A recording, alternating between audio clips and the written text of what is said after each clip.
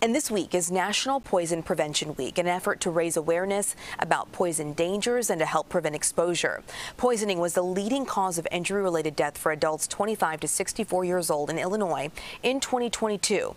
And for over 70 years, the Illinois Poison Center has provided vital information and resources to families in an effort to save lives. Joining us now to learn more about those resources is Dr. Michael Wahl, Medical Director of the Illinois Poison Center, or the IPC. Thank you for being with us, Doctor. No, well, thank you. Good morning. Good morning. Let's talk about the most common household products that the IPC receives calls for. It's so good to just know about these so we can prevent any type of injury. Yeah, I think for poisoning, it really depends on the age.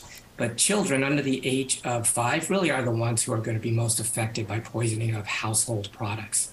And you can see that in the most common substances in that age. So analgesics, which we think of as Tylenol or Motrin in that age, but also cleaning substances is number 2, cosmetics is number 3, and then foreign bodies, and then dietary supplements and vitamins round out the top 6. So those common everyday items are the things that kids get into in their exploratory exposures. And often stuff we just leave around the house, maybe not thinking about it.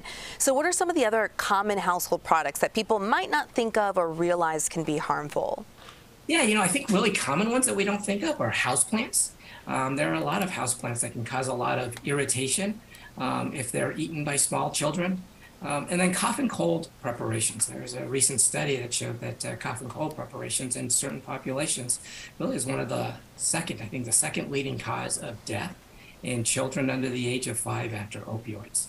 So common things that we see in the house can actually have fatal consequences. Oh, wow. Well, something I didn't know before today was that the Illinois Poison Center has a toll-free confidential expert hotline where people can call, speak to a toxicology expert. That's a great resource to have.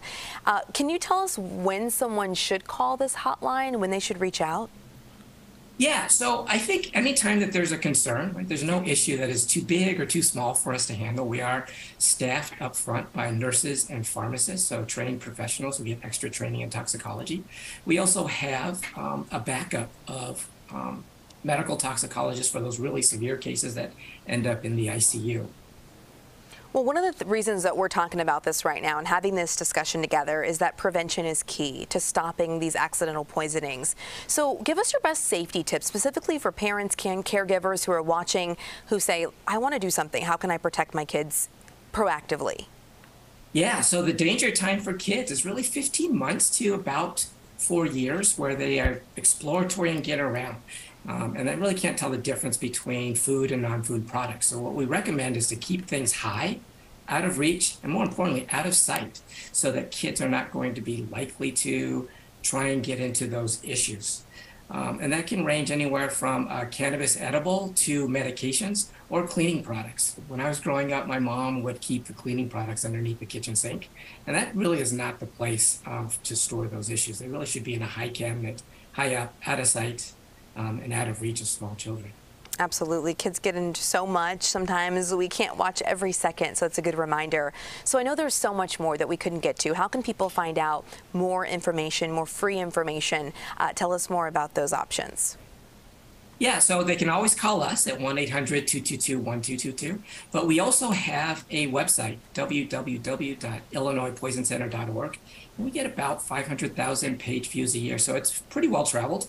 And on that website, we have about 30 of the most common minimally toxic exposures that kids get into. And that's another way of finding information. If people don't want to call, that is also, again, free information on how to take care of children. All right, awesome. And if you missed any of that information, number one, it's on your screen right now. Also, we'll link all this for you on cbschicago.com just so you can have an easy way to get the access to this information that you need.